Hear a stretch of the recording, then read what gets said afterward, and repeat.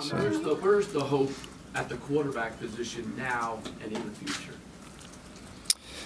Well, we know that we need more consistent quarterback play, and again, when you're trying to develop a young quarterback, there's going to be rough patches, and I guess there's a balance between when do you ride through that rough patch. Are those rough patches lesser in number? Are they shorter in duration?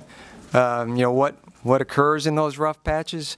That's what you evaluate to see that, in our case, is Gino developing? Is he taking steps forward? Is it one step forward, 2 steps back, or is it 2 steps forward, 1 step back?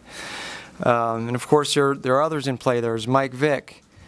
We've got Matt Sims on our practice roster. We consider all our guys, 53 and the 10 on our practice, they all got to be ready.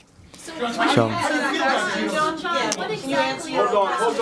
on 1 second. It's just following. That's fine. Tara first, then we'll go JP, then we'll go. Who do we have? Tara. Be willing to answer your own question. Is he taking 1 step forward, 2 steps back, 2 steps forward, 1 step back? Where do you think Gino's development is? Is he your franchise quarterback? It's been inconsistent. I think that falls in line with my overall assessment of the team. It applies to Gino. It applies to our quarterback position. It applies to our offense.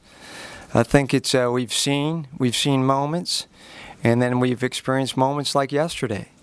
But we need more consistency, especially at that position, for sure.